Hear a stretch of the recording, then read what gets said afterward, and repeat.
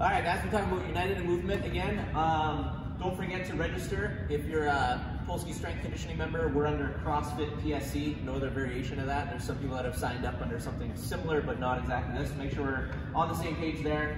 Donate if you guys can, and remember, all scores are due tonight at 8 p.m. I didn't do a video for workout number 6. I ended up doing the workout with our Zoom class, so I didn't get a chance to WoD-proof video it and stuff. Very straightforward workout though, 150 thrusters. Again, technique for that is just the full squat and the press.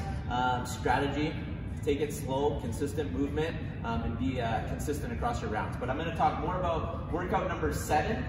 This is the last one. It's a 10-minute AMRAP.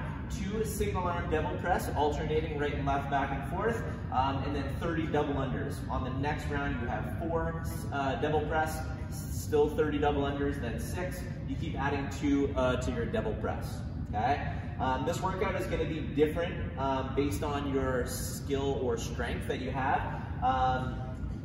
If you're somebody who is pretty efficient at both the double unders and you can move the dumbbell well, you're looking at the faster strain here in terms of focuses is going to be on your transitions, being efficient moving from your rope back to your dumbbell. So just make sure when you guys are done your double under that you're placing the rope down in a position that when you come back to it, it's easy to pick up and continue to go. You don't want to be fumbling around with your rope and stuff. It's a lot of transitions back and forth, so if you can save time there, definitely do that.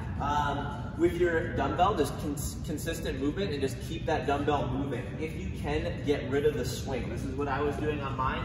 You would get up to here, and then as you come up, bring your feet as close to the dumbbell as you can, so that from here you can snatch the dumbbell straight up and not have to come back and do this movement back and then swing, okay? Again, just shaving some time there, being more efficient.